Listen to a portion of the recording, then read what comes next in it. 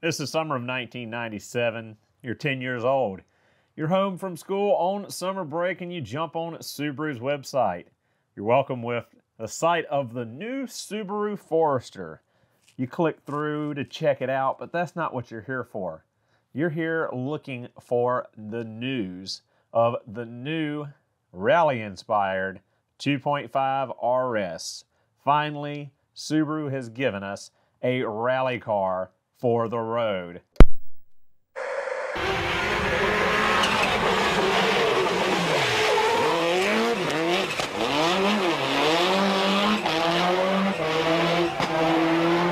You see, March 27th, 1997, the New York International Auto Show. The new Impreza 2.5 RS Coupe is announced with its 165 horsepower, 2.5-liter dual overhead cam, 4-cylinder boxer engine. The Impreza 2.5 RS is the newest member of our driving performance category of automobiles, explains George Mueller, President and Chief Operating Officer, Subaru of America Incorporated. With our unique all-wheel drive system as the centerpiece technology, our product plan is focused around developing both hybrid and driving performance vehicles. Outback and the new Forester are examples of our focus in hybrid arena. The Impreza 2.5 RS and the Legacy GT are examples of vehicles which offer all-wheel driving fun through more performance. These cars are driver's cars, cars which deliver a balance of power, traction, and driving comfort. Impreza is the model that Subaru uses in the WRC because of its strong platform and short wheelbase. In 1997, the rally car was changed to the two-door coupe model to decrease weight and increase performance. The Impreza has dominated the rally scene with a 2-liter dual overhead cam boxer engine, which allows for a low center of gravity and a simple but highly efficient all-wheel drive system. For the first time in the U.S. market, an Impreza debuts with a design that showcases Subaru's efforts in the World Rally Championship. It features again that 2.5-liter 165 horsepower engine, 205/55 R16 tires, 5-spoke gold rally-inspired wheels, and a 5-speed manual transmission. You're only 10 years old and you can't drive, but this is the car you know you're going to want someday. You dream about this car. Other kids have pictures of Ferraris and Lamborghinis on the wall, but you've got your Impreza 2.5 RS. You've got the STI, all of these Japanese cars that you just can't get your hands on, but it doesn't matter if you could because you're too young to drive. Well, the years just keep rolling, don't they? And you're 35 years old now. You can drive, you can buy a car. You could do whatever you wanted, except the problem is Subaru doesn't make the 2.5 Impreza anymore. You can't go and buy one anymore. It's not 1997, it's not 1998 anymore. If you want to find one, good luck. They've all pretty much rusted away, rotted away, been wrecked, modified, or destroyed at this point. And finding a clean example is about like finding a needle in a haystack. But hey, never fear. There's a new Impreza RS. We can buy a brand new one from Subaru. Did you not hear last week? 2024 Impreza RS. It's coming. We can buy it. We can have our new RS. The only problem is it's a hatchback only, CVT only, 182 horsepower, 11-inch monstrosity touchscreen in the middle. This is a slap in the face to old school Subaru fans. Old school fans of the RS and Subaru's rallying history. To put the RS namesake on this bland, mundane little hatchback is just a travesty. They could have called it anything else they wanted to. They could have put any other namesake on it they wanted to. But to put the RS badging on this car, a plain, unassuming, blends in with the pack, hatchback Impreza it's just an insult. I mean, Subaru, you have fallen a long way from where you once were. Looking back at Subaru's website in 1997, looking at that press release on the new RS, the way they spoke about performance and driving, they don't do that anymore. They don't care about that anymore. It's all about safety. It's all about blandness. It's all about sales and blending in with the pack. You don't want to stick out anymore. You don't want to be a Subaru car anymore. The Subaru name is known for quirky, weird, obscure vehicles, but that's long past. They are now following orders, and they are getting their haircut and looking like everybody else, falling in line with the pack. Now, again, they could have called this car anything they wanted to. They could have called it the Impreza Sport. They could have called it the Impreza Special Edition. They could have called it anything out there. But to put the RS name on it, it just doesn't work. Here we are, 26 model years later, and they've improved us 17 horsepower. Our 2.5-liter, 165 horse EJ 25D in 1997-98 model year to an FB 25D direct fuel injected 2.5-liter, 17 more horsepower. It's a sad, sad thing.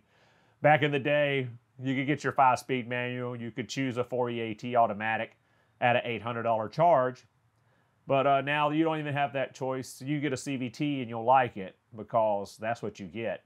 Because we want to put eyesight in the car. We want to have the nanny looking over you. We want to brake for you. We want to brake when you back up, brake when you go forward. We want to keep you in your lane. We want to waken you when you're dozing off and not paying attention. We're going to put a camera in the car looking at you to make sure that you're driving the way you should be and super safe and wrapped in bubble wrap, compared to the 2.5 RS of old that this new cutting edge thing was having 4-wheel ABS and airbags.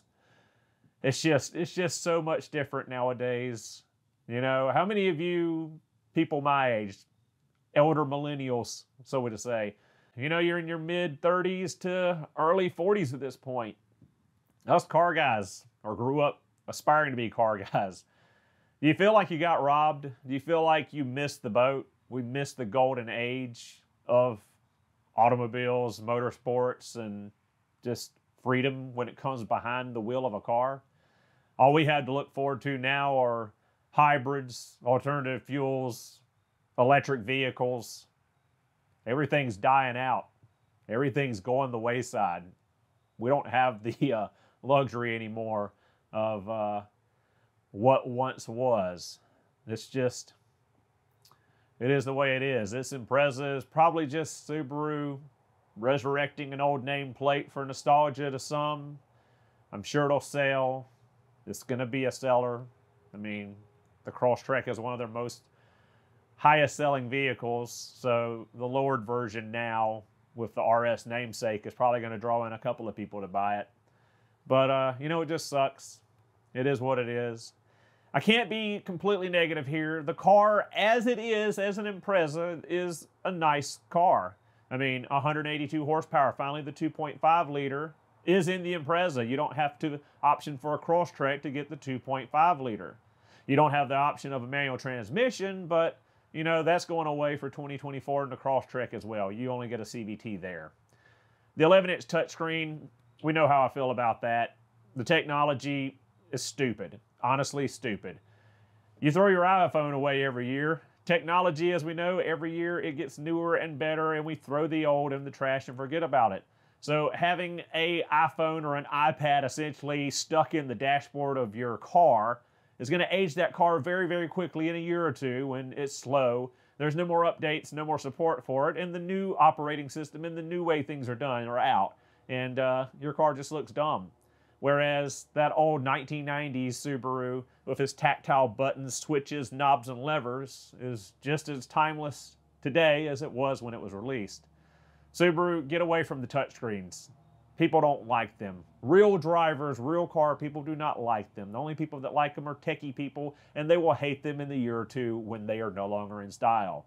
Please, Subaru, stop with the stupid touchscreens. We want tactile buttons. We want knobs. We want switches. We want things we can touch. We don't want a big stupid screen that's just going to get smudged up with fingerprints. Please stop with that. But yeah, otherwise, not to be all negative, not to be all dopey and depressed, just over here reminiscing about the good old days. It looks like a solid car. Again, it'll be a seller. Interior, exterior, overall nice. We're missing the hood scoop. We're missing the heat extractor vents. We're missing what made an RS an RS. The fog lights are too small. But again, we're no longer in that age. We are thinking back to a time that we will never get back. This is the way it'll be until you know, the Impreza, Crosstrek, and Outback are all electric vehicles or hybrid vehicles or hydrogen fuel cell or nuclear reactor or whatever crazy alternative fuels we see in the future. If we even have cars in the future, who knows at this point. But, you know, it is what it is. There's no changing it now. It's just one of those depressing things that makes you think back, or at least for me, maybe I'm just insane, that, you know, the way things were will never be again, and the way things are just aren't that great, at least in my opinion. So, the new RS, by itself, sure, cool car, what have you. If you buy one, great on you. I just think Subaru should have honored the RS nameplate by not putting it on such a pedestrian vehicle, such a bland vehicle, such a nothing vehicle that was nowhere near deserving of that RS badging, of the lineage of Subaru's World Rally Championships, of their WRC efforts, of the cars that came before it, of the Impreza generations before that raced and rolled and beat and banged and blew up and saw victory. It's unbecoming. But again, I'm over here rambling about a damn car. A car I didn't make and a car I won't buy. But it is what it is. So thank you guys for watching. Hope you enjoyed the video. Hopefully we're on a better note in the next one. And I will see you all then.